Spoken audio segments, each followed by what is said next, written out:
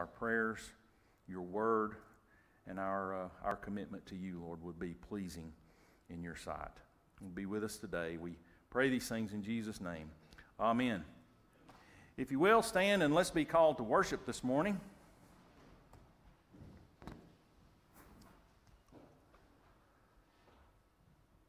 Unless the Lord builds the house, its builders will have toiled in vain.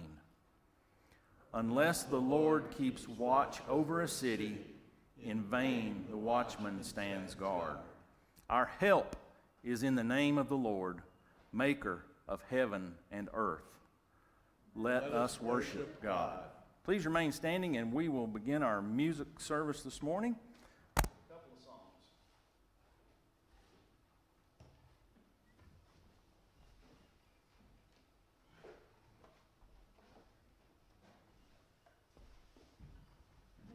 First one's a little new to us here at Riceville, so we'll take it a little slow and catch up. I think it's pretty catchy, so we'll be able to worship the Lord as we sing.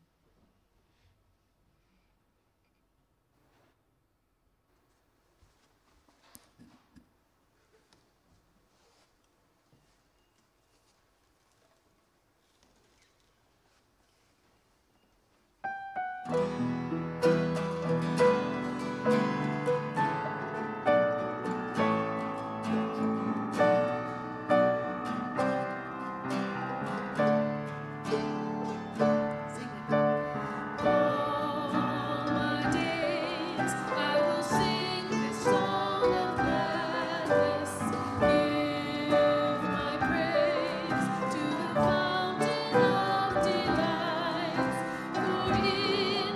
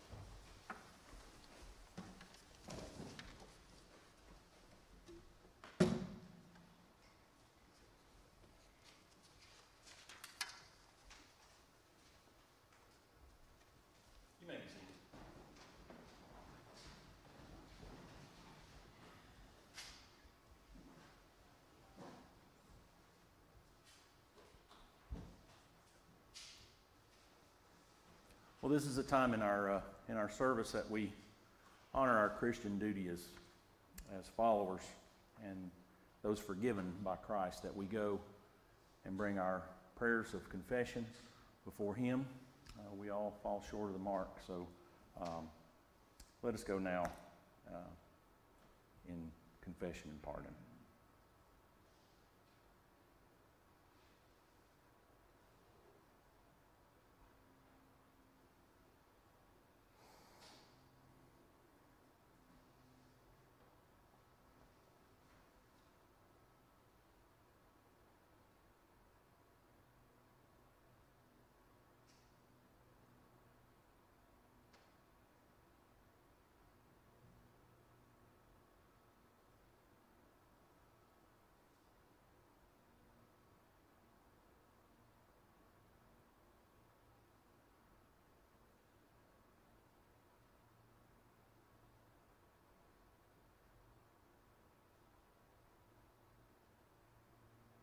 Let us pray together.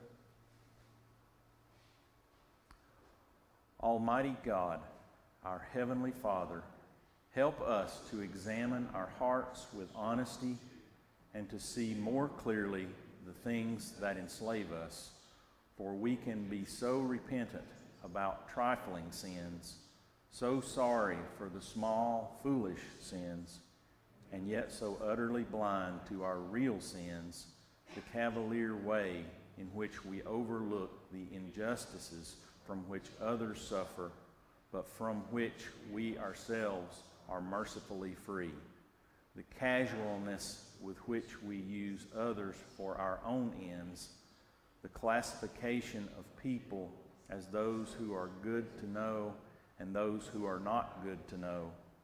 Above all, the failure to feel for all who are persecuted and tyrannized at home and around the world.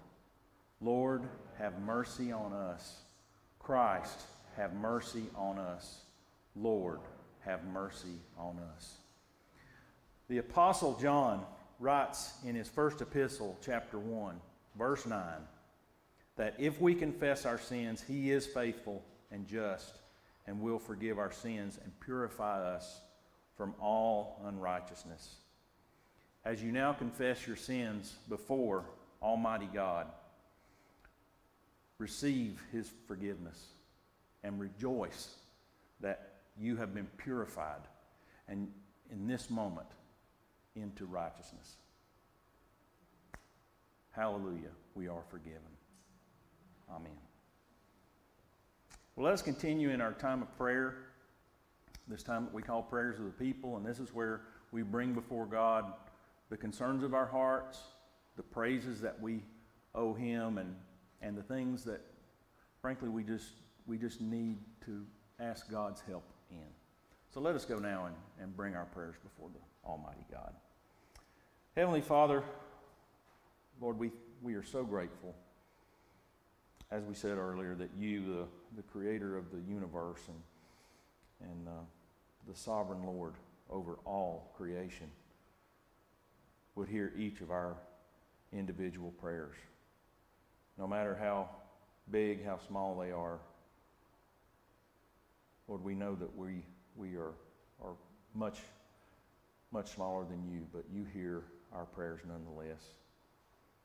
Father, thank you that you have sent your Son that bridges that gap between our former selves who were lost in sin and Father, yourself, who cannot even look on sin. Thank you, Father, that we, through Christ, can come to you with any and everything that is going on in our life.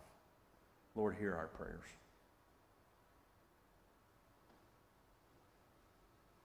Father, I ask that you be with Tom Campbell and Robin Gregg as they are recovering from shoulder surgery. Give them strength, take away any pain they have. Lord, we do lift up Tom Campbell and Robin Gregg, and we pray, Lord, that you would just heal them, help them to recover from the surgeries that they have undergone, and Father, that you would give them full recovery and freedom from pain. Lord, in your mercy, hear our prayers.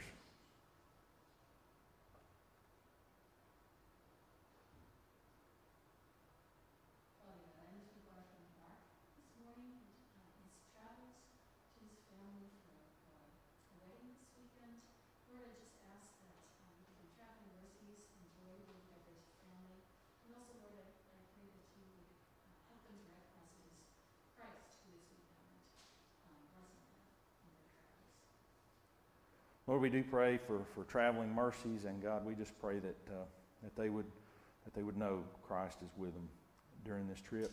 Lord, give them protection and a good time as they are with their family. Lord, in your mercy, hear our prayers. Father, thank you for being with John and Sawyer Ashley this week. She had an appendix attack, and maybe that it just went so quickly. They diagnosed it quickly, and the surgery within hours, and she was just back home. We just pray you will strengthen her and help her to heal quickly. She has 3 young children under 7, and just be alongside of her and give her the strength and peace, and help her know that it is coming from you.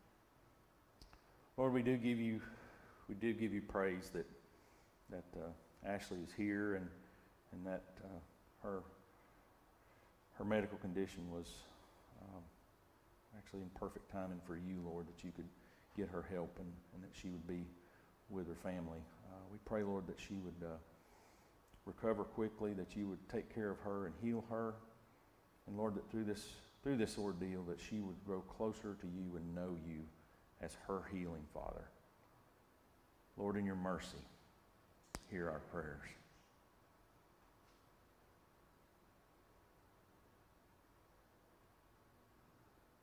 Father, I want to give you praise for an opportunity that Susie had this past week to speak truth into one of our youth's life.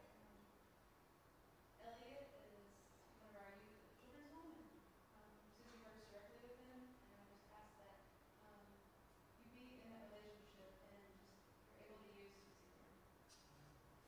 Well, we do give you great praise for being able to use Susie as your instrument to speak truth to Elliot, and that this may be a life-changing moment for him. Father, thank you that you put your disciples right where you need them, and you give them the words that need to be heard. Father, speak to Elliot's heart, and God, we just pray that you continue to strengthen us all. Give us all the courage to do as Susie has done, to speak life into another's heart. Lord, in your mercy, hear our prayers. Father God, I also lift up my husband Doug for traveling to Michigan to see his mom this weekend, and his safety and good health, protection, and just a time of joy to him and with his mother and his family there safely. Well, we do ask for safe travels for Doug as he goes to Michigan this week. We pray that his journey up there will be trouble-free, and that his time up there with his mother will be very special. Lord, be with him and just help this to be a blessed time for him. Lord, in your mercy, hear our prayers.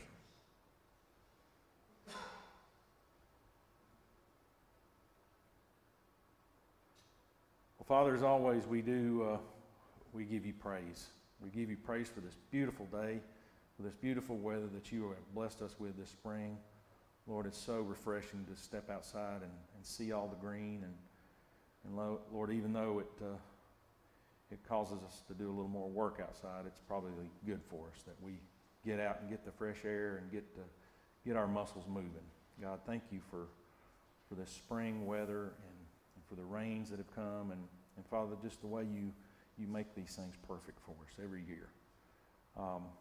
Lord, we just pray for the ones who can't be with us today. We pray, Lord, that they would be blessed by our prayers for them here. We pray, Lord, that they might worship with us on the digital format later when it's up there, and Father, that they might feel as much a part of this congregation as they ever have. And Lord, we so look forward to your hand being on this world to rid us of this horrible virus that we've been through. And God, that you would just heal this land, make it possible for your people to come together and be a community and a family once again. God, we pray for the ones who are at risk out there today, the ones who are are putting their lives on the line to keep us safe and healthy. All the healthcare workers and the emergency workers and police, firemen, military. Lord, we always lift them up in prayer and ask that your grace and your mercy would be with them as they do this job that they've been called to do. Father, we pray that now as we go into a time of hearing your word, Lord, that you would open our hearts that we might receive what you have for us today, that we might learn and walk out of here changed from the way we walked in. And Father, hear our prayers now as we lift them as one voice, praying the way Jesus taught his disciples to pray, saying, Our Father, who art in heaven, hallowed be thy name. Thy kingdom come, thy will be done on earth as it is in heaven. And give us this day our daily bread, and forgive us our debts as we forgive our debtors. And lead us not into temptation, but deliver us from evil. For thine is the kingdom and the power and the glory forever. Amen. I'd like to invite Pastor Rick up to bring us our message today.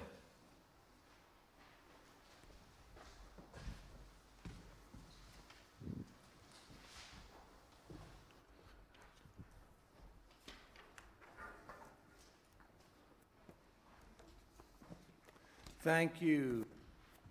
Thank you for that beautiful music. Wow.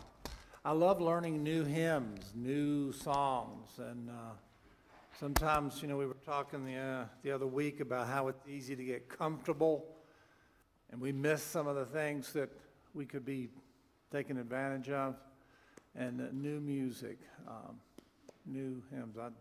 Thank you, Jim. Thank you for everything. Good to see everybody. Good to see everybody. Some opportunity to share with what's going on in our lives and our hearts, and it's just good to be with you. So here's what's happened. We've been going over together some of the commands in Scripture. There's 59 of them. One another commands. And we've talked about love one another, encourage one another, serve one another, forgive one another. And we're going to continue this journey for a few more Sundays. I think it's really important. As I share with you, the first time I ever saw anything like this was when I was in seminary many years ago, and a couple of books had come out about these reciprocal commands. And what they really do is they're given to us to model what it means to be the body of Christ in the world. And so it's really important, I think, that we remind ourselves of what Christ has called us to do, particularly in times like we're going through right now. So, and it's interesting when we go through them, these passages, it shouldn't surprise us that there are encouragements to unity, to fellowship, to bonding, to harmony. And such is the case. The passage we're going to look at just real briefly, and some other ones, the one on which our message is based is Romans 12:16. It's real short. Paul urges us to live in harmony with one another. Do not be proud, but be willing to associate with people of low position. Do not be conceited. We just read that in our confession prayer. And we're going to be talking about that, how it's so easy for us sometimes to be close to those that are like us or that we have stuff in common. But that's not what, and a lot of other passages give us this same idea of living in harmony. So I want us to look at an illustration. I saw this and I thought this is going to be kind of neat for us to hear that. And because there's an application there. So it's see what you think.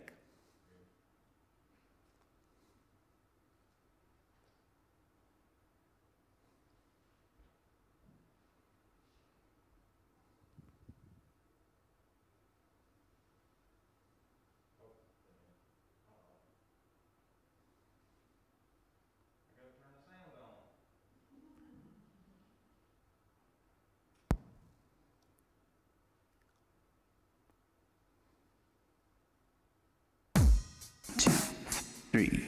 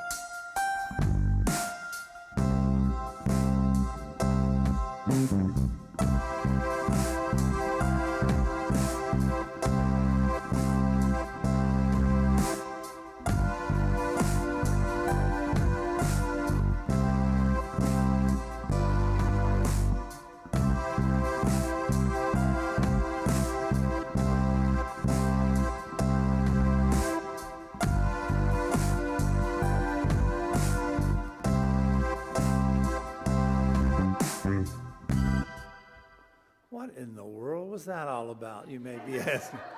What in the thunder? Well, here's what it is. There are certain sounds in music. They're called notes. And we could come up with, you remember, anybody ever learn to play piano? Bling, bling, bling, bling, bling, bling, bling, bling, bling, bling, bling, bling, bling, bling, bling, bling, bling. What was that called? Chopsticks. I still can't play it after 70 years. And so we have these single notes, and they're okay, and there's simple sounds that in songs that we can create with single notes, and it's okay. But there are some sounds, some music, some that can't be played with just simple notes like that. That bing, bing, bing. They can only be played when multiple notes and multiple sounds are put together. Now follow me. There's a point here. Then, when we get lots of notes, like the second time it went through, you heard the background and everything, and it's a little bit nicer to hear. It's called harmony. Another bunch of notes were brought together to create the desired sound. Now, here's a question for some of us older folks, maybe. Who do you, even younger, I should include everybody, excuse me, I shouldn't just talk about the old folks. Who are the groups that you remember growing up that specialized in harmony? The Beatles, yeah, they were pretty good. Simon and Garfunkel, who? The Fifth Dimension, man. Bam, bam, bam. Anyway, yes. How about, do you remember the Four Tops? Ding, ding, ding, ding, ding, ding, ding. Yeah. So you get the idea. There were some groups, Mamas and the Papas. Do you remember them? Yeah. The Beach Boys. I was waiting for that. He gets an extra bag of coffee for that. Yes. These folks, and now how about who are some younger groups now that are good at harmony? Tell us, because I don't know who they are today. Okay.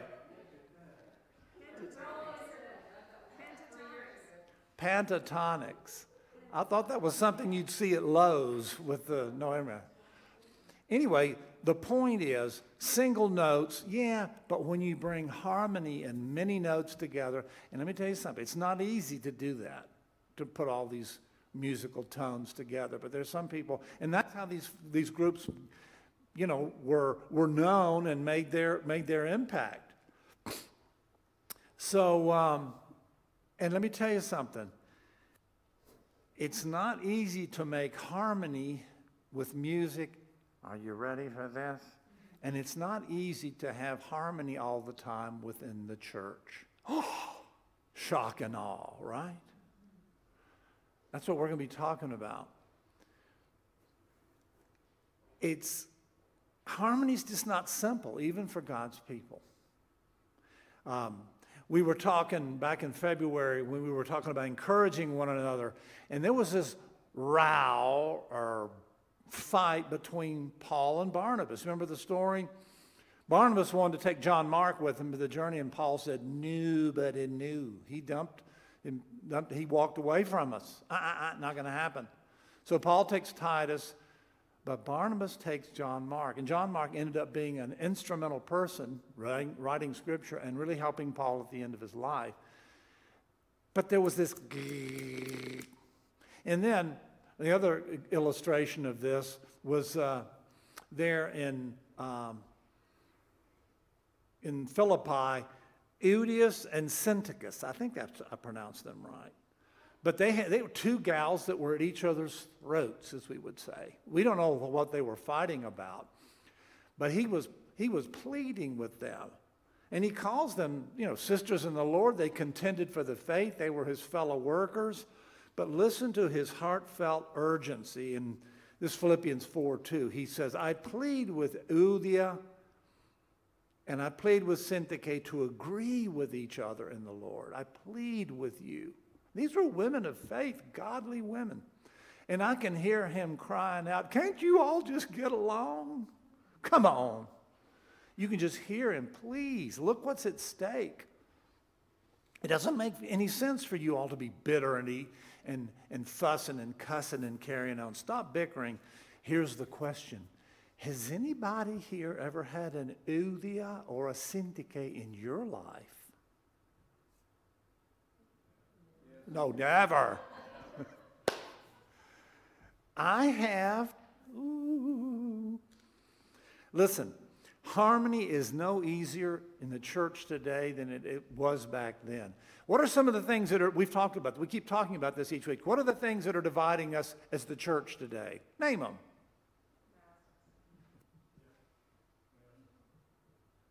I got one right here. Don't want to go there, but you know what I'm talking about. Just something simple like this. Look at this. We can laugh about it, but politics. Used to be, I was talking to a friend of mine, pastor friend, used to be all we argued about was theology. How do you baptize and when is Jesus coming back? And then she said, those were the good old days. That's all we had to argue about. But the point is, we could take a lot of time discussing, and with some sadness, how we're divided today as the people of God at a time when we can least afford to be divided. When we can least afford to lack harmony among ourselves. And some of the things that we're divided about are ridiculous. What's at stake? People that we know and love in our families face a Christless eternity, an unimaginable eternity. People are looking for answers. People are wondering, why am I here? What's this all about? And we're arguing about, what color we're going to do the carpet in the church, and then the church splits over it. I've heard of crazy stories, Well, we're going to buy a John Deere tractor instead of a Cadet Cub, and so 2 of the deacons leave. I mean, crazy stuff. Now, what could we accomplish in the kingdom together if we put this foolishness aside and began to live in harmony? That's what we want to look at. But let's get a little bit personal. Every time I get up, every time I'm preparing this message, you know what? I have to begin applying it to myself. So it starts with me. And I'm telling you honestly, what about me? What about us? Are there people with whom we want nothing to do right now? And we talked about this a couple of times. Is there still somebody that you just say, I struggle with that, to be honest. And God keeps convicting me of it. Sometimes there are people that we try to avoid at all costs. Why? Maybe God's got them in our lives for a reason. I'm sure he does. But the point is, just like harmony's not easy in music, it's not easy in the church. And we're called to live in harmony. So what do we do when it comes to getting along with Miss Grumpy? You know any Miss Grumpies? Or Mr. Annoyings? Or this guy over here that talks too much? I'm one of those. Or, just the nosy neighbor. We all got our stories. How are we doing? So this is Roman numeral 2 on your outline. Romans 12:16. Paul commands us to live in harmony. And point A is, it's not complicated.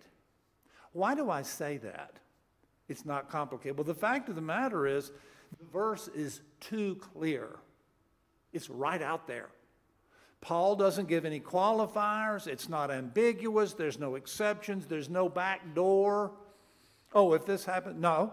He says live in harmony with each other.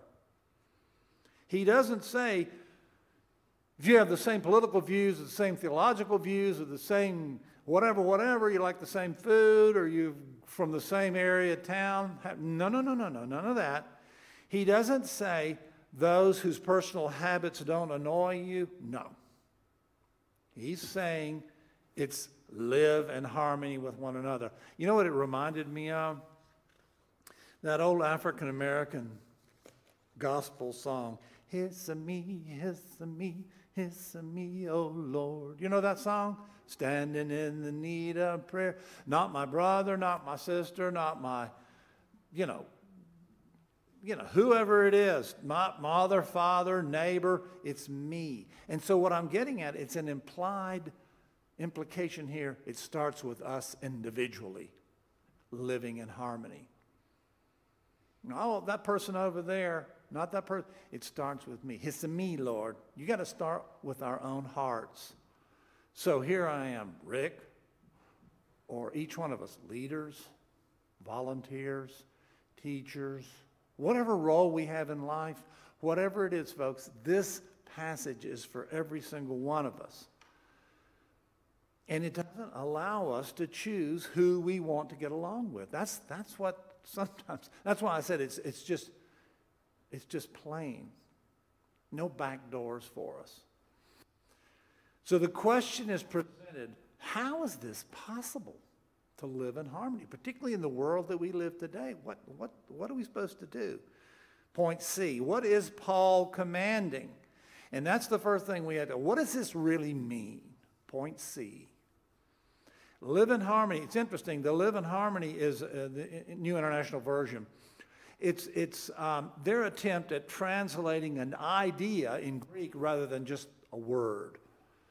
And the Greek, if you go to a Greek dictionary, you won't really find, and I found this out, you won't really find an equivalent to this harmony, this word harmony.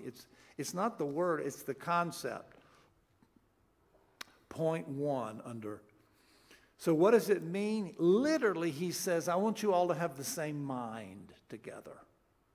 I want you all to be like-minded. I don't mean have the same opinion on everything, the same hobbies, like the same food, having the same personalities. No. He's calling us to have the same mindset and the same attitude, the same outlook in terms of the way we interact with one another. That's the point. That's what it means. The same mind. Roman numeral 3. But what does this look like? Let's put the cookies down here where we can get them. That's what I need. Let's look at a few other verses that flesh this out a little bit. What does it mean to live in harmony? Because these verses will point us in the direction that we need to go. So listen. Point A, 1 Peter 3:8. He says, finally, all of you live in harmony with one another. Be sympathetic as brothers and sisters. Be compassionate and humble. Notice there are two words, sympathy and compassion. Now, we're trying to figure out what it means to live in harmony. Sympathy, be sympathetic, and have compassion. Let's unpack this a second. Which means that the more we have these, the more we can live in harmony. We probably know in our heads, yeah, we should have sympathy for folks. We should have compassion. We know it up here. But what happens? It doesn't get to our heart. And actually, this is really interesting in the Greek.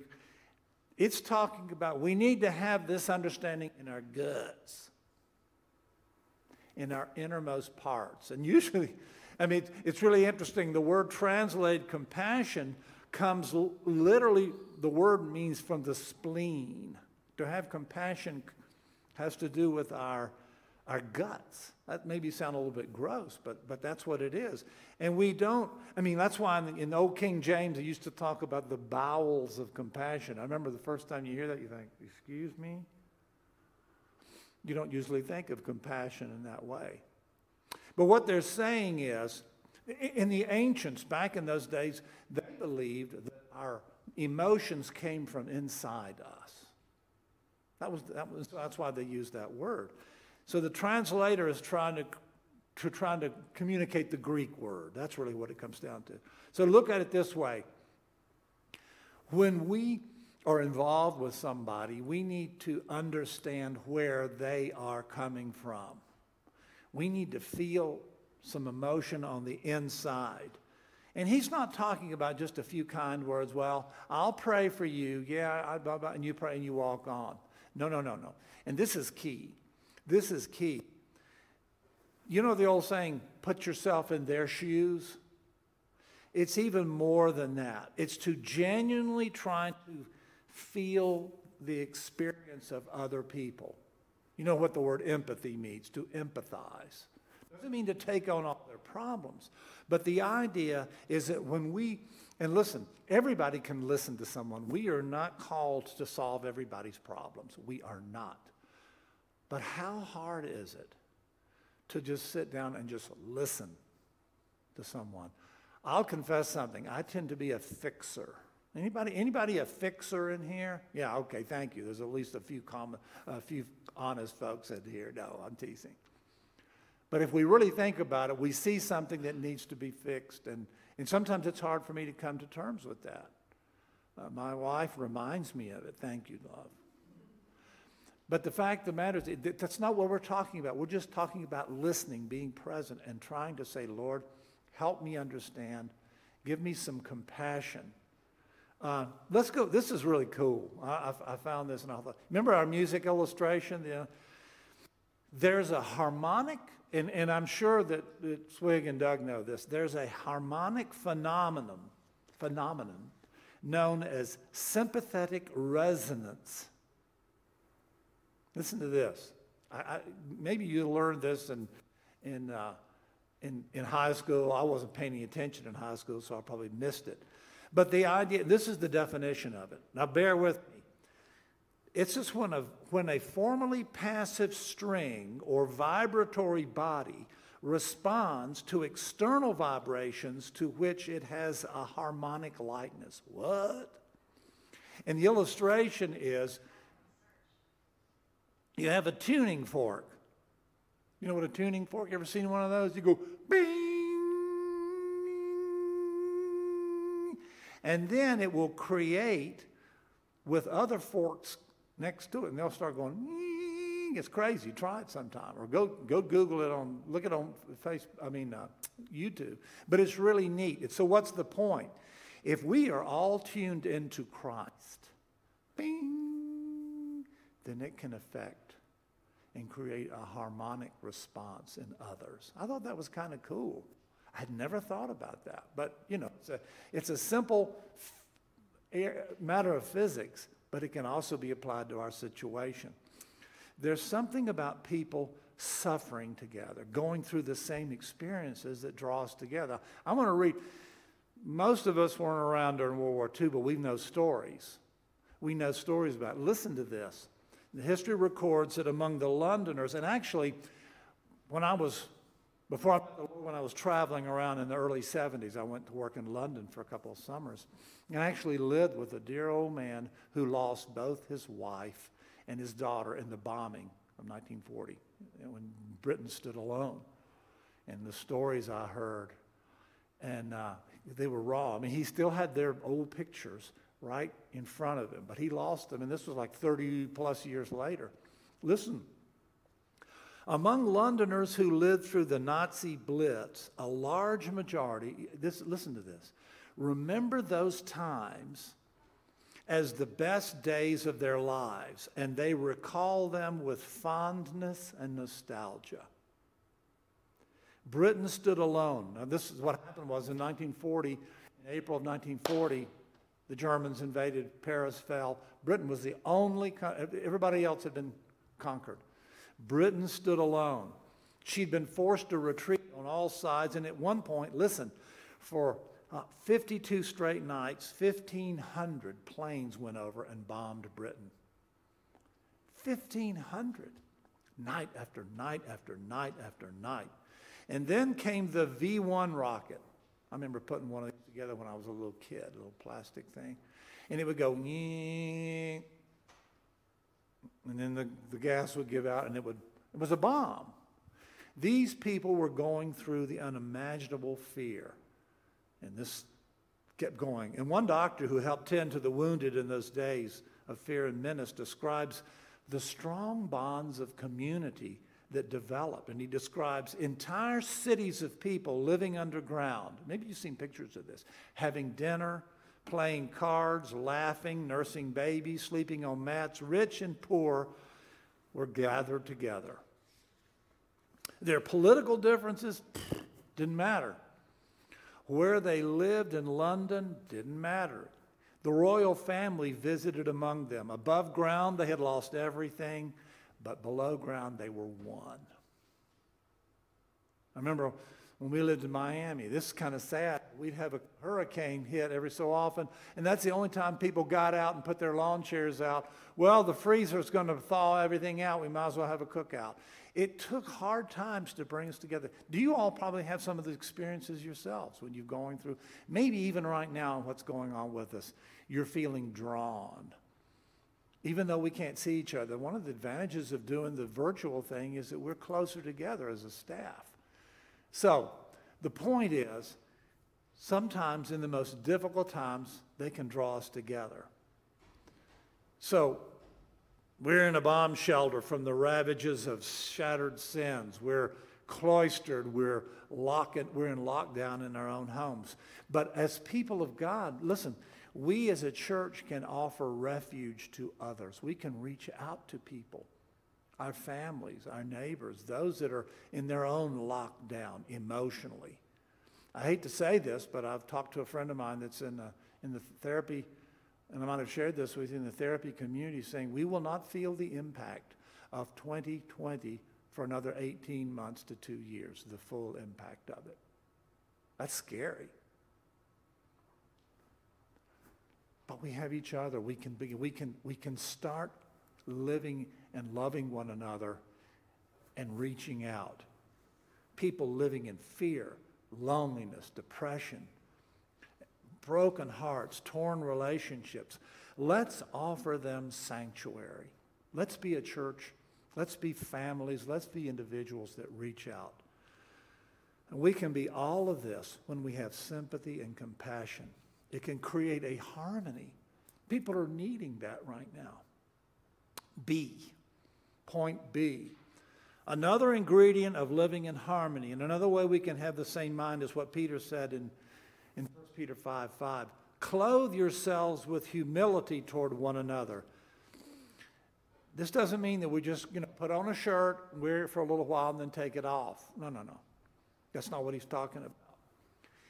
We're not talking about some kind of costume to make us look good.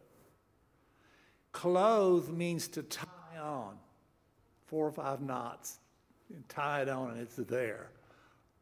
Humility. And this does not come naturally to any of us.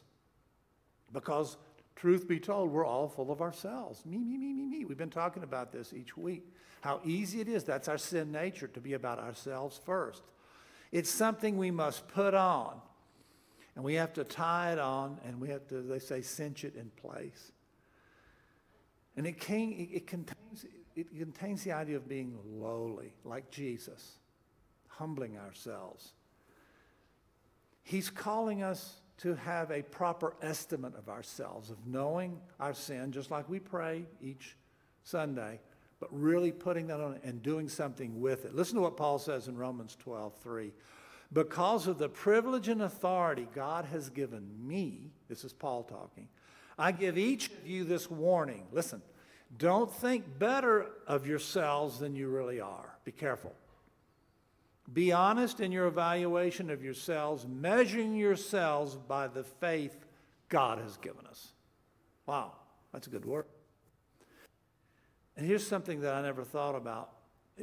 I'm learning so much as I'm going through this. What is it that pride and low self-esteem have in common? Here's pride over here, and here's low self-esteem. You know what they have in common? It's all still focused on self. If you're prideful, look what I am. And if you have low self-esteem, whoa, but it's all about self. And I understand that we struggle. We all can struggle with these issues.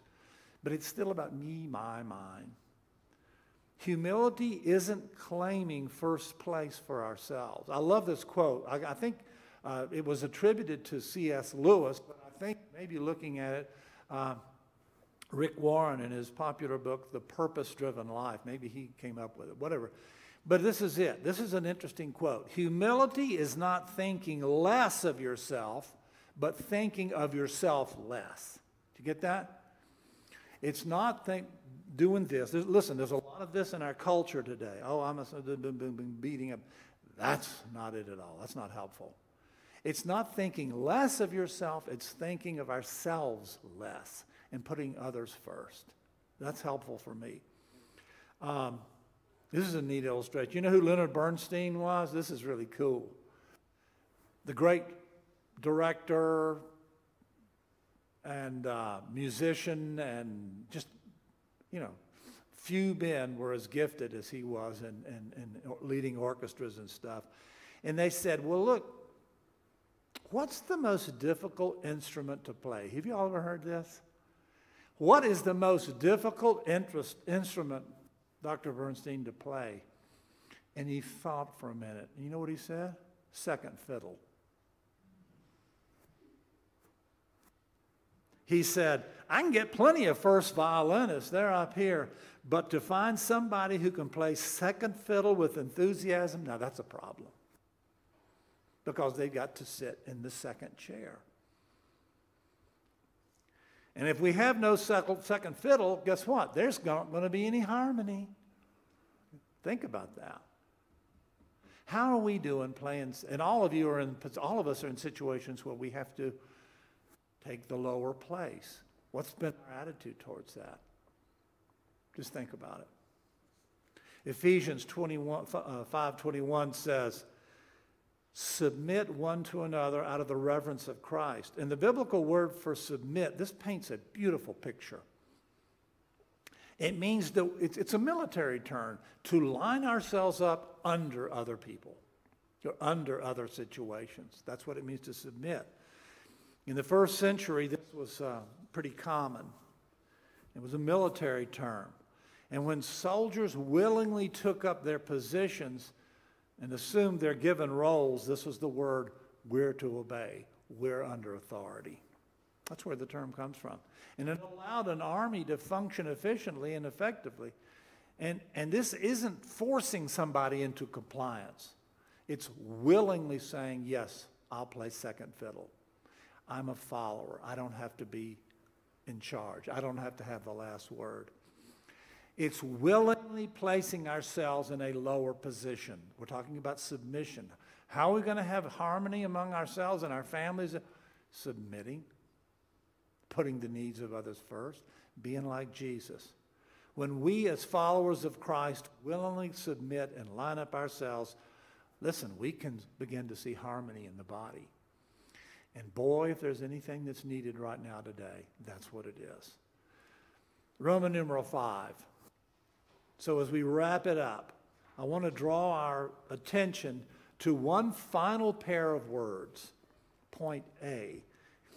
The first comes in Romans 15:7, where Paul says, accept one another, then just as Christ accepted you, in order to bring praise to God. Let's look at this a second. There's a cause and effect thing. Think about it. Accept one another as Christ accepted us. Wow. Not accept if you feel like, no. Here's our model. And how did he accept us? That's how we should accept our brothers and sisters in Christ. But it's not always the case. When we started our series, Love One Another, we were challenged to picture in our minds somebody difficult to love and accept. I'm still going through that in my mind.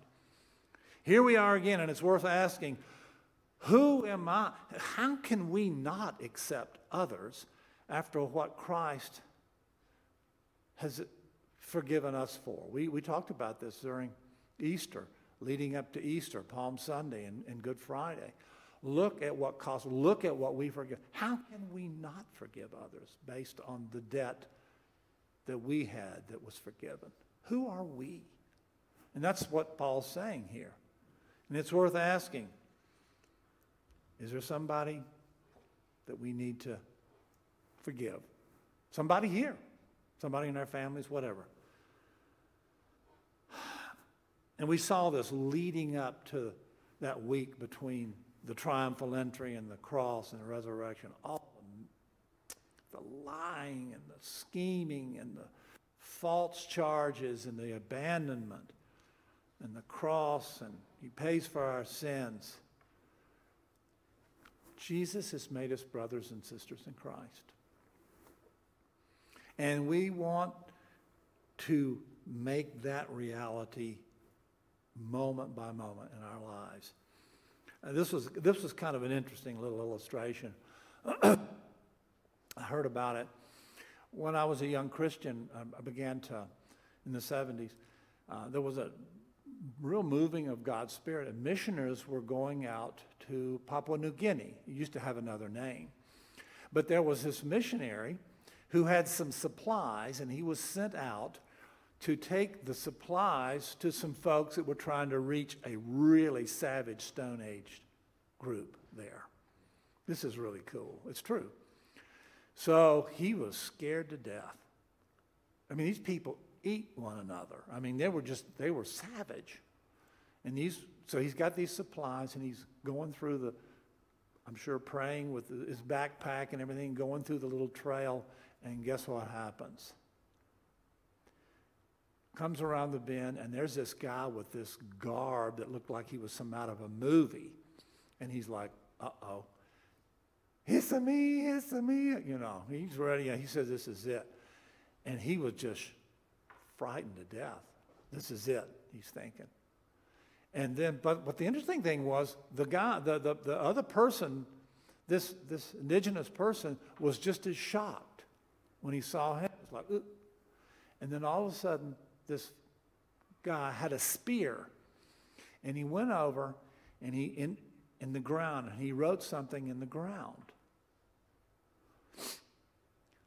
And the missionary's like, and then he stood back, and the guy went over there, and you know what the guy had written in the ground? A cross. This is a true story.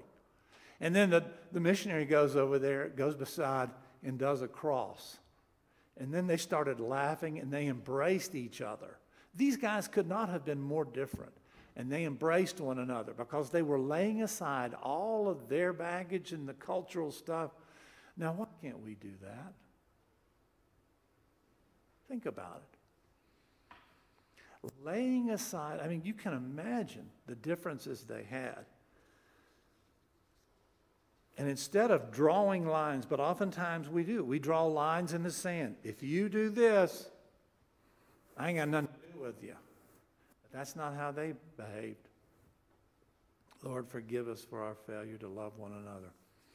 And the second word appears, agree with one another. 1 Corinthians 1:10, I appeal to you, brothers, in the name of the Lord Jesus Christ, that all of you agree with one another so that there may be no divisions among you. And in that you may be perfectly united in mind and thought. It's easy to misunderstand what's happening here as we close. But the word agree means literally to speak the same thing. He's talking about things that we profess to be true. Paul's not saying we have to have the same opinion on everything, whether it's the ball team or the restaurant, or those are silly things. He's not talking about that. Some can favor, contemporary music in church, and I like hymns, but he's not saying that we should all have the same preferences. I like apple pie, well, I like, peach cobbler. That's not what he's talking about. But since we all agree on these saving truths that we hold so dear, we can be united. That's what unites us, our love for Christ. This is what Paul was referring to in Ephesians 4. Be completely humble, gentle, patient, bearing with one another in love. Make every effort to keep the unity of the Spirit through the bond of peace. There is one body and one Spirit, just as you were called to one hope, and when you were called, one Lord, one faith, one baptism, one God and Father of all, who is over all and through all. Listen, Paul and Barnabas would not have been able to overcome their differences if they had not applied this. They would work together again. We see that. And not only that, but Paul would work with John Mark. He said, Send John Mark, he's useful. John Mark is a fellow worker. So when Paul wrote to Timothy the second time, he said, get him. I'll leave you a really interesting story, and then we'll close. But there's this story about these two little elderly ladies that were in a nursing home together. This is really sweet. And one of them was like paralyzed on the left-hand side. She was in her little wheelchair. And she was fine here, but just couldn't. But there was another little sweet lady, and guess what? She's paralyzed on the right side. And you know what I'm going to tell you, don't you? They loved music. These precious little, listen to this, this chokes me up when I think about it. These precious little ladies in the last days of their lives loved one another, and they blessed the others. They would move them over, they'd get out of their chair, and they would sit at this piano, and little Lefty on this, and they would play music together. Can you imagine? They organized themselves and knew the hymns, she on the left-hand side, this one on the right-hand side. If they sat down at the piano, Margaret and Ruth, or whatever their name was, a resounding sound would come out of these women. Together, there was harmony.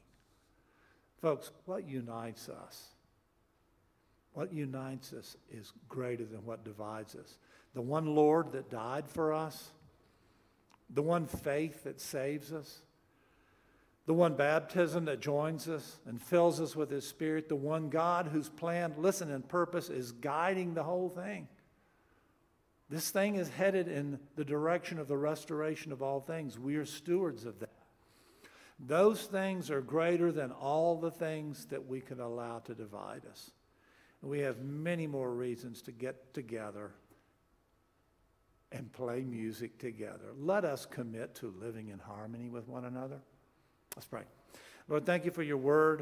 It doesn't give us an out. You have created us to model what it means to live under the lordship of Christ. And my prayer for all of us is that we would take your word, we would search our hearts, Lord. You would convict us. You would empower us. You would enable us by your Spirit in this unprecedented time, in our families, in our relationships, wherever we find ourselves, to live in harmony, especially here as the body of Christ among ourselves. And we pray this in Jesus' name. Amen.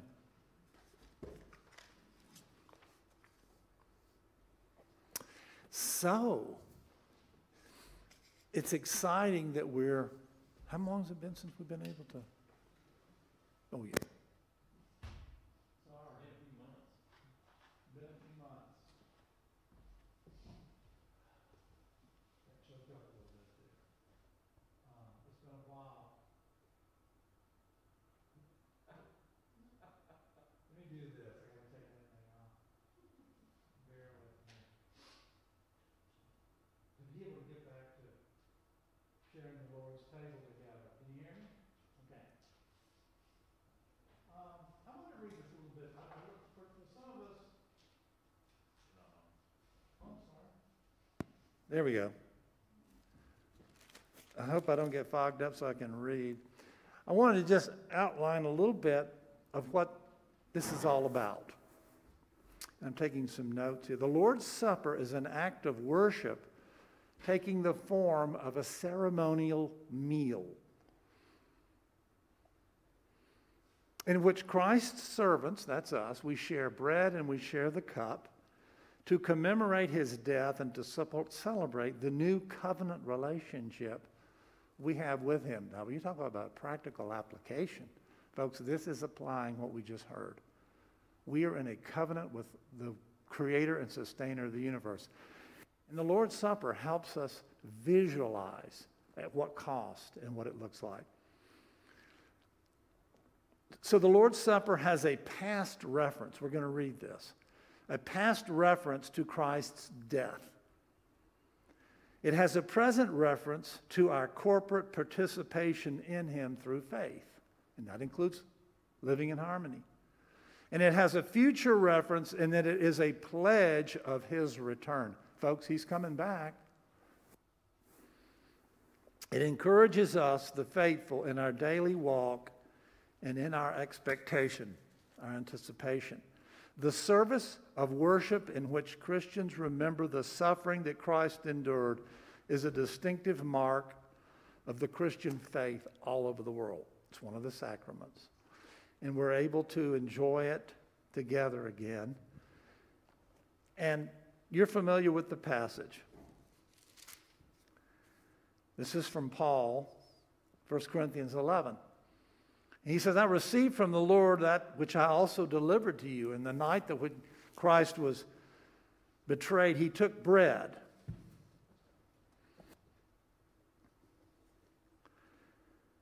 And after he had broken it, giving thanks, he said, this is my body that is broken for you.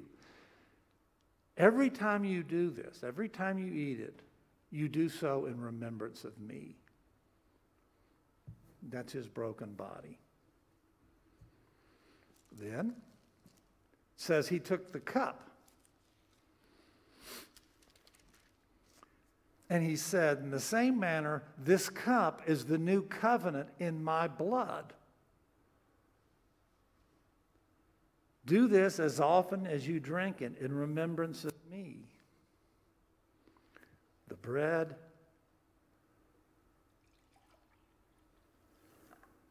and his blood. And then he goes on to say, for as often as you eat this bread and drink this cup, you proclaim the Lord's death till he comes. So we're going to have an opportunity to share. John, I think, is going to be with me. We're going to have an opportunity to share together. And so we have bread. And we're going to go row by row? Pew by pew. Yes, sir. All righty. Bread, if you could take it. And we're going to take it back to our seats. Mm-hmm. Yeah. And then for those that want to, if you feel more comfortable with that, have you seen these? Kind of cool. Just got a little wafer in there. Same deal. Remember, it's not the form, it's the substance. So, we invite you to... You'll drop the bread in our hand. Yeah. With the tongs. With the tongue. Yep. Gotcha. See, I ain't touched nothing. Who's first? There it is. We got some awesome people leading this church, just so you know. The body of Christ broken for you.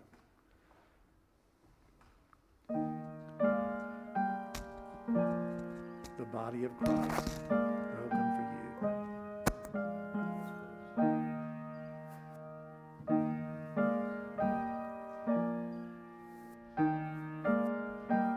There, girl. Body of Christ broken for you.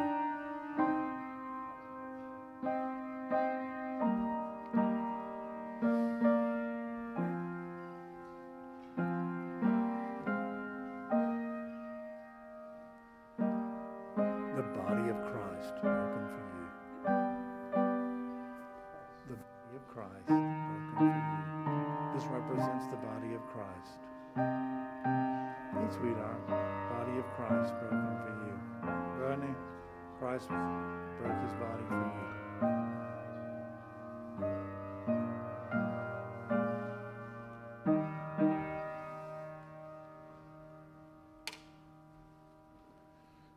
Christ's broken body for you.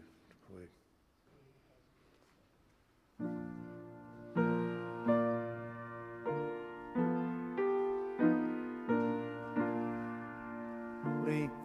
The body of Christ broken for you. Get this one. The body of Christ broken for you. Frank, God's body broken for you.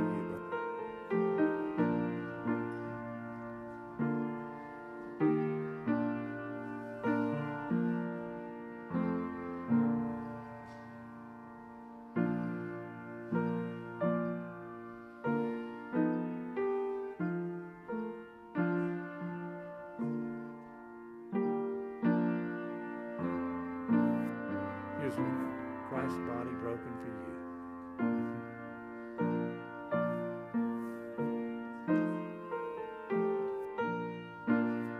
Christ's body broken for you, sweetheart.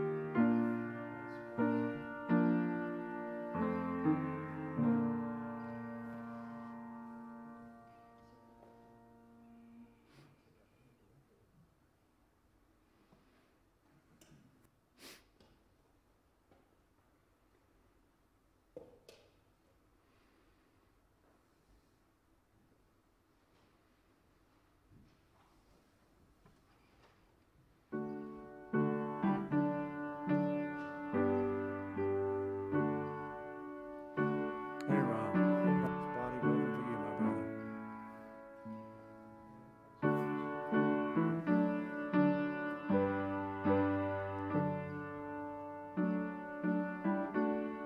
The body of Christ broken for you. Yes, ma'am.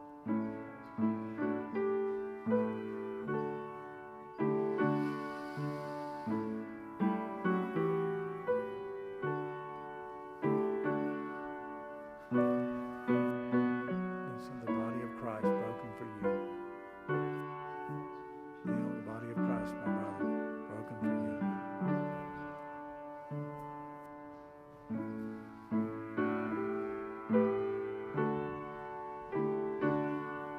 My Ron, Christ's body broken for you.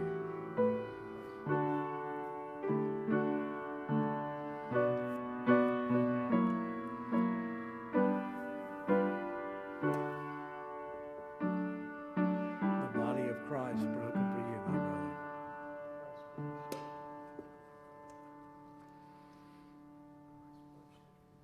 Phew. Mm.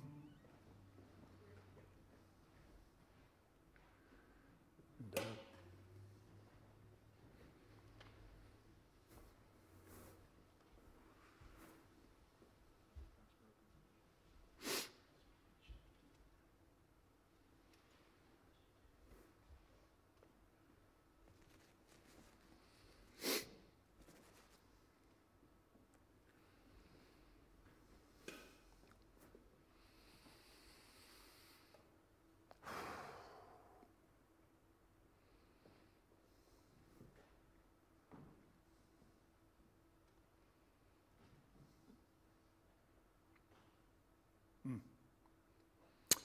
Take, eat. This is my body broken for you. Do this in remembrance of me.